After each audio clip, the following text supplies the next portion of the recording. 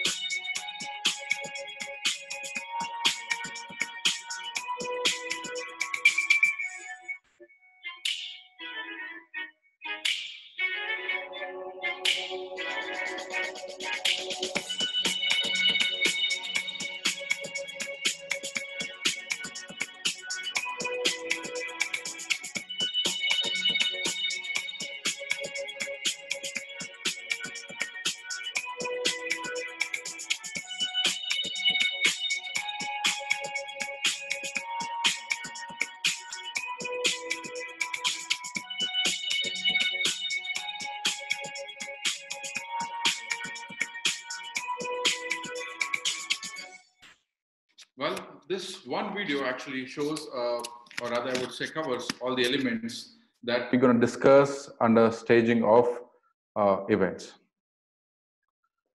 So in this video, what did you see? You saw that it's an empty hall. I would rather say it was not a hall. It was a factory, an abandoned factory, an empty abandoned factory converted into such beautiful, mesmerizing event venue. Did you see how like hundreds of people came together? And I'm sure this video, what we've seen, is by Benjamin Townsend Photography. It's a US-based firm, and they did this time-lapse video. In this video, we could see each and every element as a part of staging of the events that we're going to discuss. Everything put together in just a small, short 4.5-minute video. I'd like to thank YouTube and Benjamin Townsend for creating such great video and giving an opportunity for me to show this video to you. So before we go into details, I would like to start with the presentation. As I mentioned, staging events, that's the topic for the day. Now, what do we know? What is staging of events? Well, it's a theatrical concept actually originating from the presentation of plays in theaters. But in an event, when we say staging of events, it is about different things coming together under one roof to provide clients or audience or the public an experience that they never had, they never seen before, or giving them an performance that they could remember or they could cherish, an experience that we can cater to them. So event staging is different elements, could be theming and design, could be catering, could be sound and light, could be props and decor, or could be performers and crews and lights and everything coming together under one roof and then delivering it to enhance the experience of the customer or the audience. So under elements of staging, in the video you would have seen that there are different elements. We started from a bare venue, and then the trussing team comes in, then there is a decor team that comes in. So there are different teams who are working together, and that's when an event can come into life. Or how we bring dreams into reality is when different teams, could be from sound, could be from lighting, could be from staging, fabrication, decor. We also saw the catering team, the food arrangements, everybody coming together to deliver something spectacular which the audience would have witnessed in that event, and similarly in the events that we do. So today, under elements of staging of events, there are eight different elements. So let us quickly just run through the main elements, and then we will go into detail of this. So the first one is theming and event design, which is a part of staging events.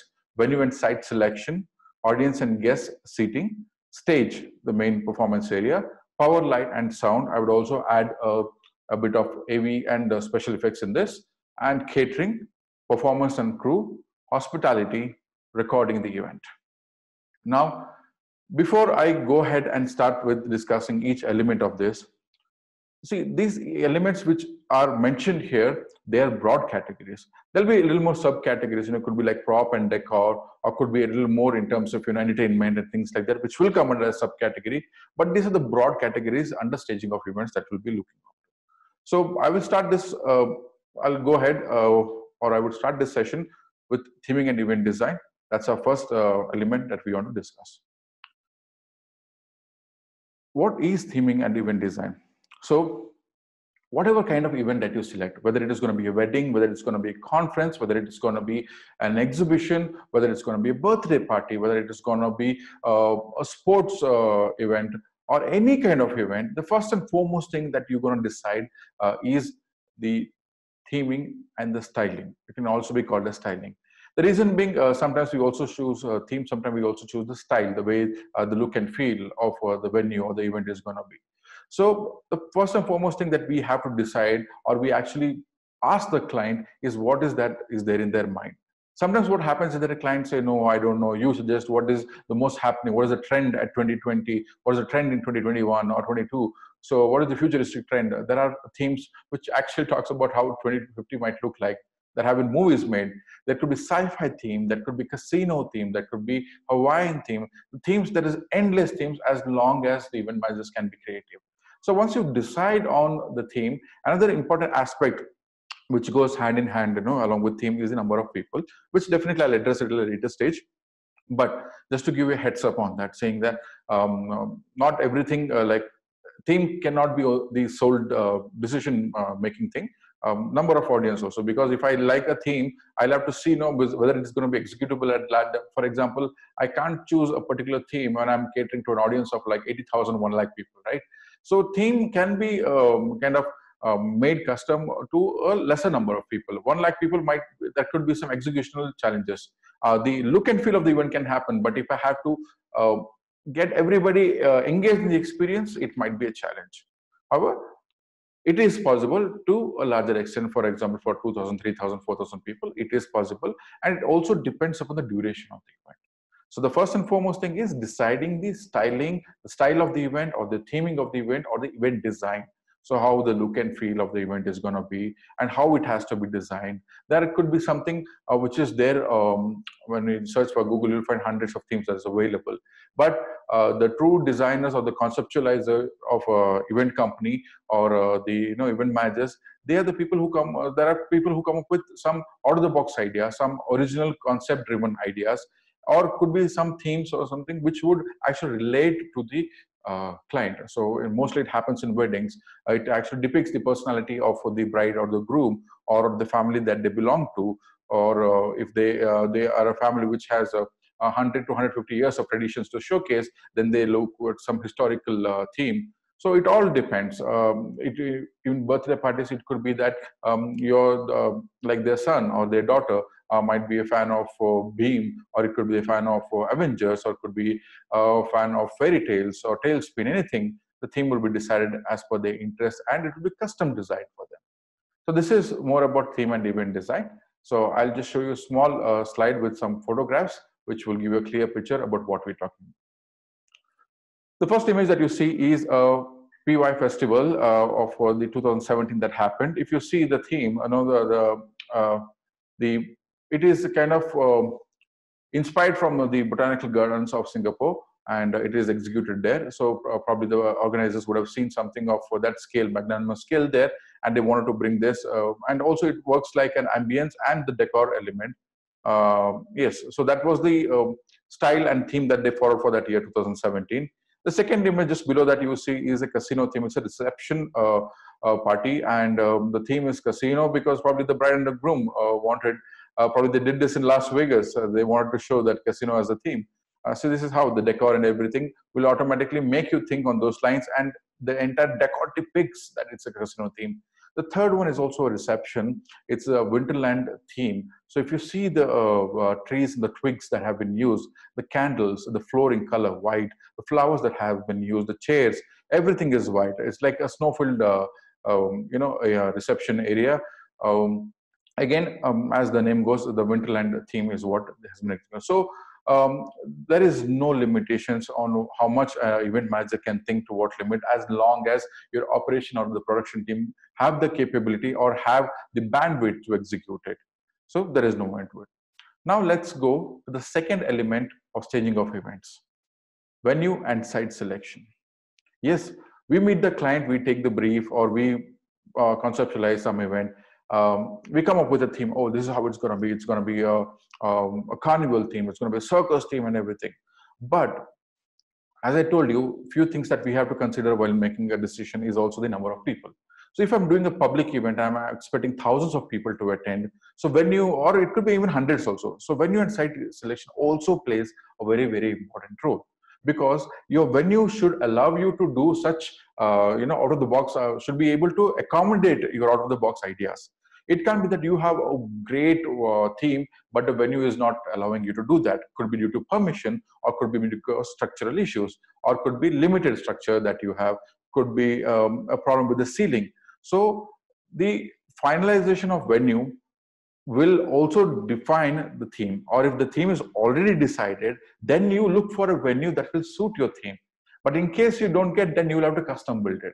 Well, there are people who custom build the entire city, who custom build the entire, I've seen weddings where they've created the entire Greece, they've created Spain, they've actually created artificial river, they've created boat. So there is no end to it. As long as you have that money power to pump in the amount of money, then there is no problem in terms of the event managers or the conceptualizers running their brains and creating such great setups and great themes. So venue and site selection. So what happens is that there are ready-made venues. It could be, I mean, venues can be anything. It could be sports stadiums, it could be theaters, it could be golf courses, it could be schools, it could be associations, swimming pools, of course, museums, malls, and historical venues like the Parliament House, or just outside, I'm not saying inside the Parliament House, outside the Parliament House, palaces, or temples. And there are many such places, including there has been a trend now where people are also looking at ruins.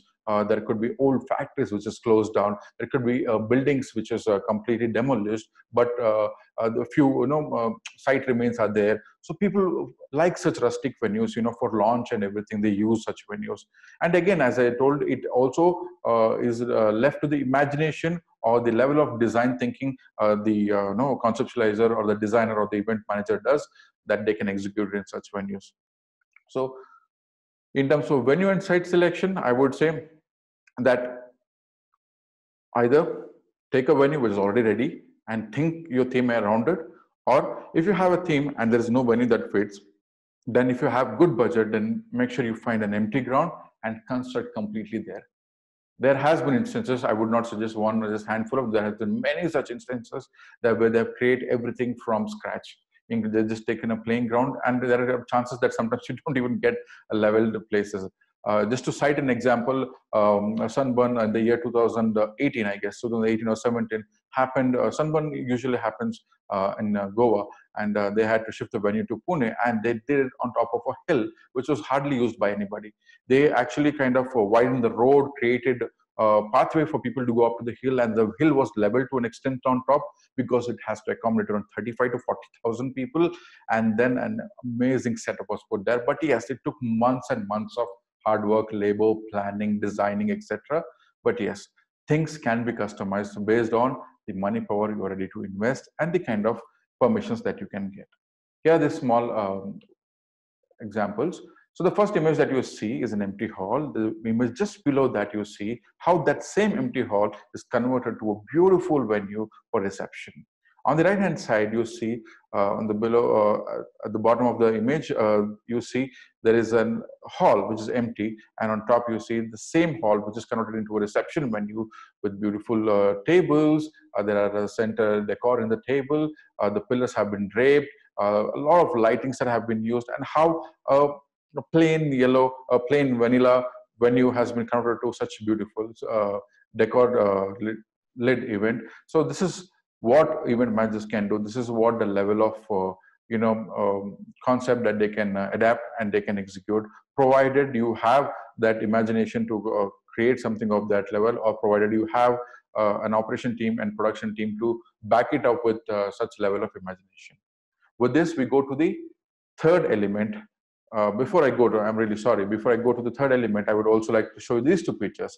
So in terms of venue and site selection, here on the left hand side, the first image that you see is a small reception or a wedding thing setup that has happened at a golf course. I mean, we're thinking, who will do a wedding or reception at a golf course? But look at that view, look at that sunset, and the reflection on the pond there. This is such a beautiful venue. As long as you have permissions in place, look at the setup. It looks beautiful. It's very simple and minimalistic, but still very classy. On the right hand side, you see a setup that is done on lake. So it is a floating, a flooring that they create, and on top of it they build a stage. So it's a floating stage actually, a floating stage, an event that is happening on a floating stage.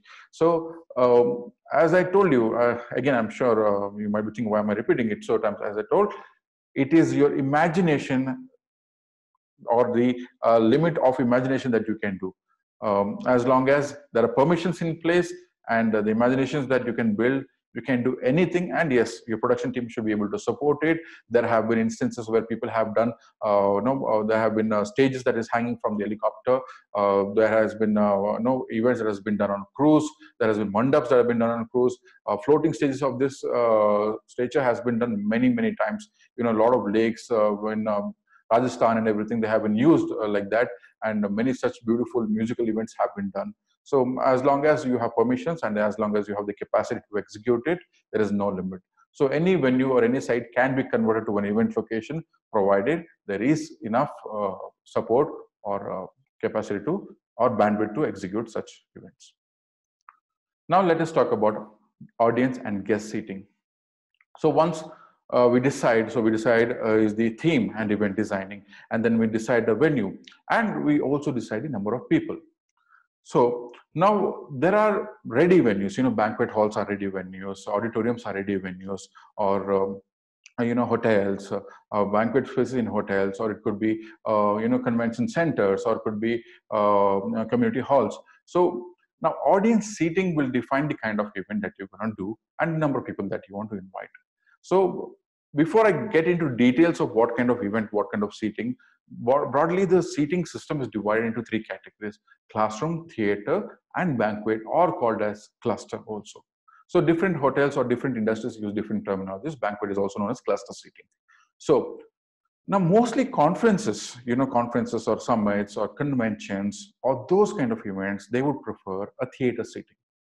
Now, just to differentiate, or rather, I would say not differentiate, but I would say to identify who are the VIPs, the first row is converted into cluster, and the rest of the rows might be theater, or it could be entire cluster, or it could be entire theater. But mostly conferences, what happens is that if there is a banquet hall which is around 6,000 square feet, which can take up to around 400 seating in theater, what they do is that if I do it completely cluster, because of the table, which is around 6 feet to 8 feet dia, it will take a lot of space. So instead of 400 seating, you'll be able to accommodate only 150 to 160 guests. So that'll eat up. So it depends. If you have only 150 60 guests, 150 to 160 guests, and it's a 6,000 square feet hall, then go ahead, do cluster seating. It will have a little more appealing look. But at the same time, you're saying, no, that's the amount of space that I have, but I have 300 plus guests, then yes, go ahead, make it completely theater. So theater, as you see, as the name goes also, it is how the theater seating is done, one after the other, kept so as per the eye level of the person who's going to sit, and so that the visibility level is not blocked. What is classroom setup? Classroom setup, if you see the image here, it is as good as like we have chairs, and then there is a table right opposite each set of chairs. So classroom setup is usually kind of done for workshops, or if there is any training sessions that happen where there is a need of person doing some kind of a laptop work, or writing, drawing, painting, any kind of work that is done, and that person needs a support. Could be a table. So mostly done for workshops, training purposes, or seminars, and mostly done in hotels. Rest what we see is the boardroom or the U shape. This is mostly done for discussion or a board meeting, as the name goes.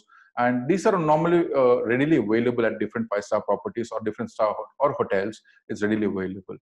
So these are the main types of seating. So what you have to do is, once you finalize the location, you have to look at the number of guests. Based on the number of guests, then you have to decide whether the theater seating is going to suit or a cluster seating. Now, also it depends upon the type of event. If it's a high profile event, you will have to do entire thing as cluster. Or it could be weddings in an open ground or an open lawn, where normally they do cluster seating, so that people can bring their food, they can sit together, they can have. And also this cluster seatings give you an option, or give an opportunity to create a center table arrangement also, which adds an element of prop in the wedding decor and design. So there are different aspects. So before you finalize, but mostly the most important factor aspect is that the number of people that can be accommodated than the type of event. So once the type of event is defined, whether it's going to be conference or anything, then they can decide theater or cluster.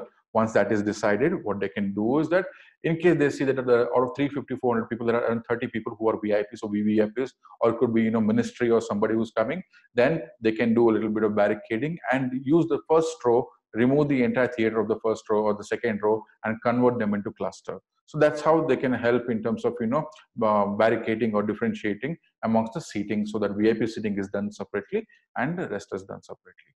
So these are the images. I'm sure you can go look up on Google or YouTube, where you can get different images and different formats. Yes, they're known in different names. As I told, banquet is also known as cluster seating, theater, classroom. These are the names that we commonly use in our industry. The first image that you see is a boardroom seating. The image below that, what you see is a classroom setup. If you see, it's a typical classroom setup and mostly used for training and workshops.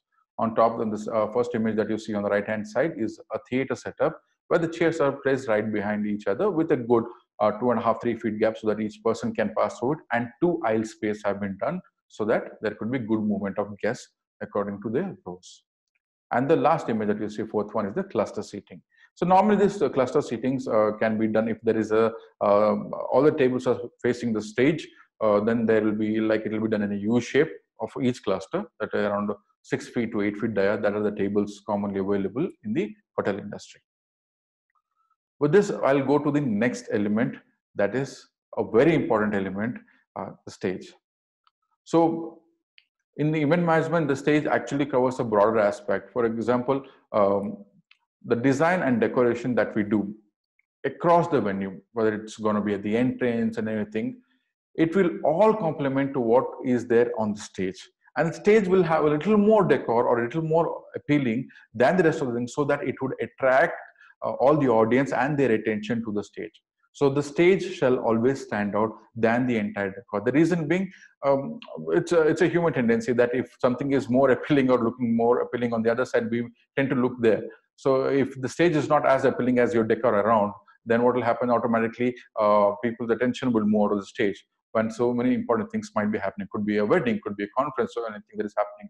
So mostly what they do is they keep the stage dynamic just to capture the attention, or they keep the content around the stage, things like that.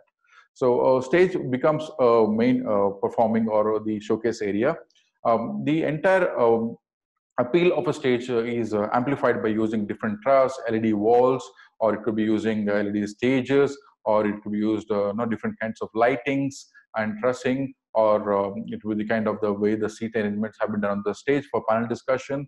So different aspects or different elements of decor and prop that is used to amplify the look and feel of the stage, which is the central part of the entire event that is going to happen. Here are some of the images that you see.